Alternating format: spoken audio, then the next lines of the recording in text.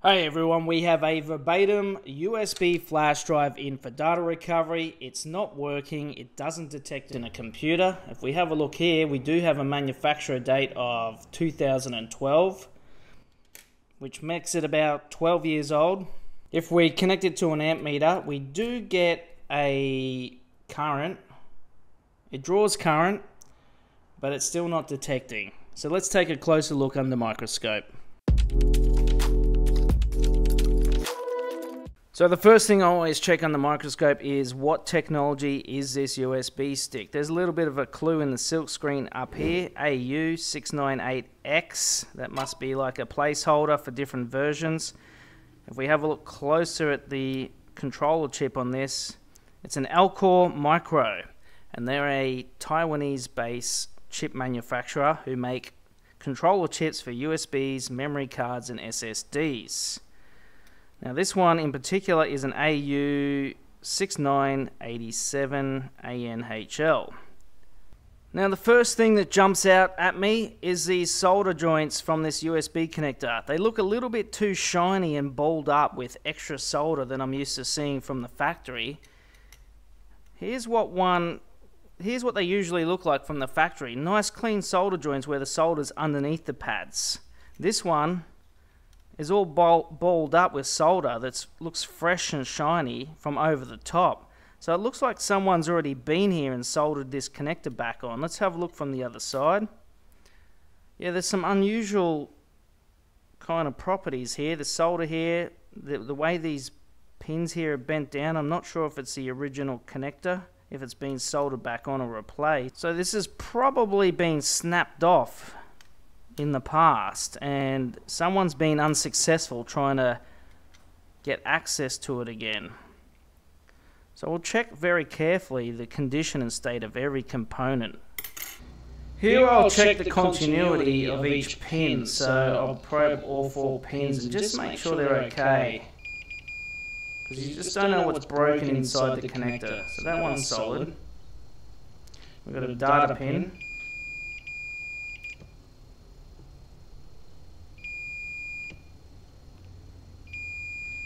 So all the pins are soldered correctly. So we'll check the wires that go from this connector here. So this is our ground. And we'll check it with all the caps. So we've got a good negative or ground across the whole PCB. That looks fine. We can follow the voltage one. This is the plus 5 volts, comes into this R5 here. We should follow through this resistor, get to this capacitor. We'll lose it after the capacitor, but it goes in here. So we'll add voltage and we'll check that. So now we can see if our voltage is getting through. We've got 5 volts connected. We see it at this pin. Yes, we do. We've got 5 volts. We're going to follow that. 5 volts. We've got a drop from the resistor, capacitor. Now is that ground maybe? And 5 volts in. That might be decoupling to ground.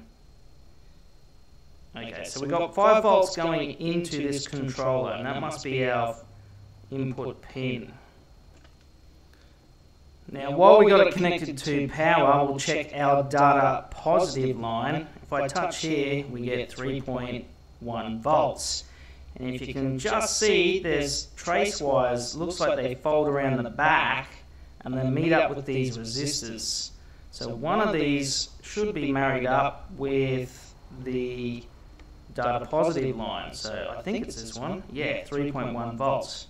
And if we go here, 0 volts. We should probably get the same signal at the top resistor. Yes, we do. So there's our 2 resistors connected to our data pins. We go on the back. We don't have voltage. 3 volts, 3 volts in. Nothing on the back of this. Okay. Oh, yeah, we do. Sorry, it's my multimeter probe mustn't be touching. Might be a bit of corrosion and gunk on there, flux, who knows. So it's coming in there, and we can see that trace wire marry up with the pin just here. I'm just going to get a smaller probe. Again, let's make sure that this pin is connected to the controller. So up here, and here's my probe. Yep, it's working. Follow it, and it comes down to this pin right here. So I touch it at the top, then I know that it's getting through the solder joint.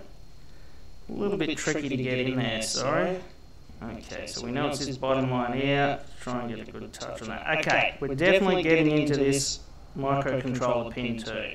Now I'll recheck this with continuity mode.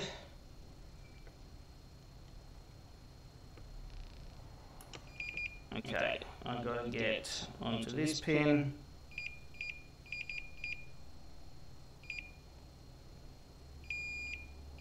Okay, that's better. Now we'll check the data negative pin, which is this one, and I'm sure it comes here. Yep. So it's getting through this resistor. That's a bit of a better connection. Follow that trace line, and it's the third pin from the top. Okay, so all 4 pins are connected to this controller. So something else is wrong. It's not that obvious, but we'll check all our electronics just to make sure. So we'll make sure our capacitors aren't shorted to ground. We'll just... Good, good, good. Okay, they're good. And the only thing that's left is these resistors. So we've got a resistor here. Current can pass through it. I'm not sure what its value is meant to be. Same with the 2 we already checked. Okay, so this third one here has a different value than everything else. It's got 330 ohms. I'm not sure. That could be correct. I mean, 330 is a standard value they make. This one's about 3 ohms. On the back, there's nothing. And don't be fooled, you want to make sure that maybe something hasn't been broken off or removed, but it doesn't look like it. Now, this one here that has a high resistance, what does it do? Let's get in nice and snug. It looks like, I'll give you a bit of light. It looks like this side is the ground side, so I'll probe ground. That's a ground. And it's got a line coming straight into the controller. I wonder if we can find the schematics for this controller. I'm going to have a look. You're not going to believe what I found in the corner of the internet hidden from the world. I did find a technical manual for this chip. So let's have a look and see if we can figure out what these pins are. And here we have the pin assignment, and it's orientated exactly the way we've been looking at it. If you remember earlier, we were probing down here and getting our 5 volts, which you can see clearly labeled VDD 5 volts. Up the top here was our data pins. If you remember, number 3, data minus. Number 4, data positive. So this looks like it marries up with what we're seeing. Now the pin that I'm not sure about is called REXT. I don't know what that is. Okay, REX external resistor 330, that has to be ohms, to ground. Well, that's exactly what we measured. So what the hell does that do? I don't know. External resistor 330 to ground. I don't know what this achieves.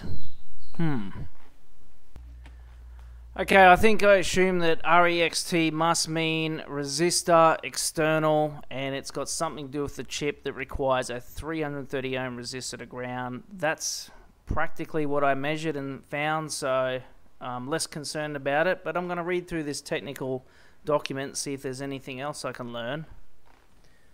You know one thing I haven't seen on this? A 12 megahertz crystal oscillator. There's definitely inputs for a crystal oscillator. If you have a look here, Y1, Y is common for crystal oscillator, and it's missing one. You can see a silk screen version of a cylinder one. Doesn't look like the solder's been tampered with or one's been broken off. But the other thing earlier on the back is Y2, so it looks like there's a placeholder for a different package version of an oscillator, a more surface mount. So it looks like it's just whoever designed this PCB said, well, you can use a surface mount oscillator or the old cylinder version. And there's one not here, so that is a bit weird. I'm wondering, did it get broken off in this impact? So let's just probe all the pins. We've got our orientation here, a little circle marries with our circle here. We've got pin 1 to 12, 13 down here to 24, 25 goes up to 36, 37 to 48. So I might have a look at all the power pins.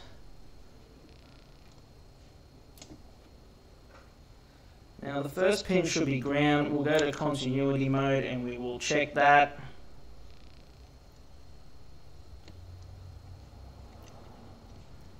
Oop, that's not continuity mode. That is... Okay, we got ground. We'll go back to voltage. So pin 2 should be VDD, so that's voltage digital. We got 1.8. That is correct. That's a 1.8 input voltage. So we got our next I/O pins data minus, positive. We've got our resistor. We've already checked that. Then we've got 3.3 volts in this pin here. Sorry, where the capacitor is. Yeah, 3.3. That's good. Then we're going to go to continuity and check that these two pins should be ground. They are. Now here's our crystal pins. We've got oscillator, 12 megahertz oscillator input. We've got 3.2 volts there. I don't know if it's 3.2 volts it's oscillating. Like, inputting from where though? Would it have an internal crystal as well? I doubt it. I think we're missing a crystal. This does look suspicious. So we've got an input and an output. Both have 3.3 volts. Next one down is 1.8. Sorry about that. 1.8. And then this one's ground, so no voltage. Check it on continuity.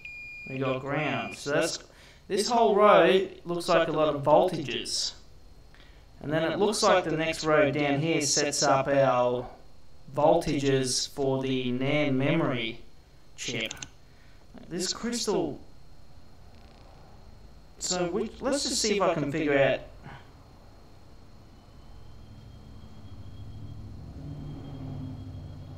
Hang on, we need continuity mode. I want to see...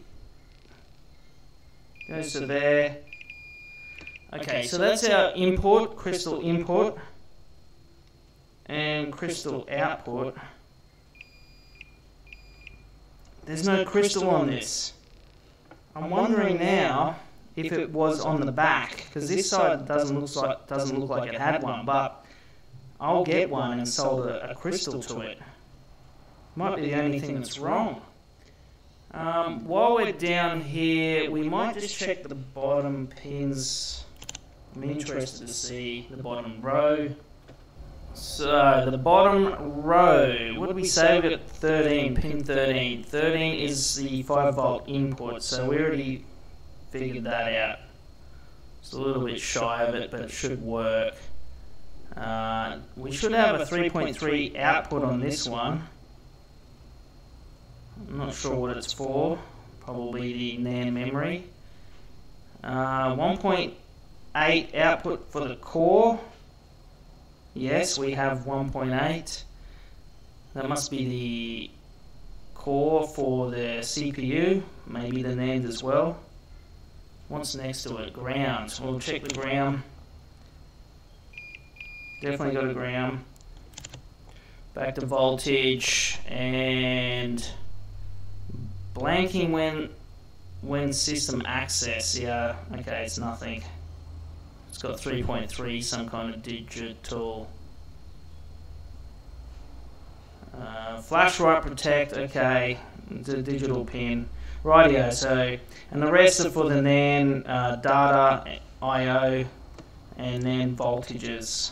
Okay, there's nothing really I'm going to discover on this row or this row because they're all the I/O operations of the NAND. So I'm going to solder a couple of jumper wires onto this crystal oscillator input and output, and I'm going to connect it to my oscilloscope. And I'm just going to zoom in and see if there is a 12 megahertz signal. I highly doubt it is, but we should do it anyway just to show you the difference. And then I'm going to put a crystal here, and hopefully it's looking like maybe it's been to a computer repair shop or something. I'll have to ask the client, and they haven't been able to figure it out. So we'll put some nice big solder balls there to make it easy. I've got a couple of jumper wires. We'll go, should we go down? Just looking for stability when I do this. In fact, I might just tin these wires first.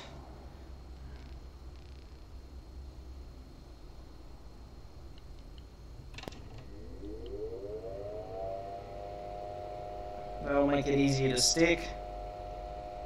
They're a bit dirty, but it's working, I think. Clean that tip. Alright. So all we're doing is putting our oscilloscope probes onto this. I think we're going to have a voltage that's flat signal. So the crystal just provides a clock. A clock for this little controller, little CPU. It's basically like a drummer of the band. Everything has to be synced to a clock. Okay. All the digital input, everything gets all timed together, otherwise it would crash. Just like before the trains. They had to invent all these clocks that were synchronized for the trains, so all the trains wouldn't crash. Same thing with computer circuits. Okay, so we've got two probes connected to our input and output of the oscilloscope, and let's have a look what it looks like. Okay, so we've got two 3.3 volt lines. It's a bit hard to see, I know, but 3.28 volts, which is what we measured, and it's a reasonably straight line, kind of messy. So if this was oscillating at 12 megahertz, we'd pick that up, and we don't. We just got a little bit of noisy signal. Let's connect a 12 megahertz oscillator and see if we can get this USB to work. We don't need our jumper wires anymore, but it will be handy to keep those solder balls there fresh. Here's my little 12 megahertz oscillating crystal. You may recognize it from another video. I'm gonna just let's anchor one side first. Wait that for heel, and then I'll try and bend this wire in. You want to be careful that you don't rip pads off soldering, so we'll put this in a bit closer. Pull that into position. Is one wire longer than the other? I can't tell. Kind of is. Let's get them a bit closer together.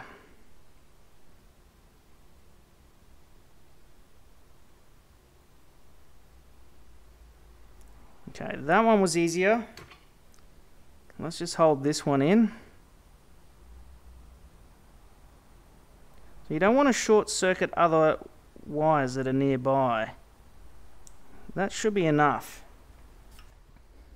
So I've taken the crystal off. I did test it and we got the same outcome. There was no 12 megahertz signal. I've been having a look online to see if these actually do have crystals. Some of them do, some of them don't. If they do have a crystal, it would probably be paired with a load capacitor, which you can see on the input side is, I think, here. And it doesn't seem to show that either. So maybe it never had one. I could possibly solder it onto the back here, but it honestly, maybe it didn't have one. Okay, so all the electronics, I can't find anything wrong. So it's reached the stage that I'm going to do a chip off. That crystal oscillator, I'm not sure. Got the same signal with and without one. So let's prepare this chip and we'll take it off. We'll heat him up. Everything under the chip looks okay. We'll clean it up so we got nice good contacts to read it. So I'm going to take this chip, put it in a special reader, and I'm going to reverse engineer how the data is stored on it. This will be the most convenient way for me to recover the data for this case. There's still other hardware options. Anyway, I hope you liked the video. Subscribe if you want to see more, and I'll see you guys in the next video.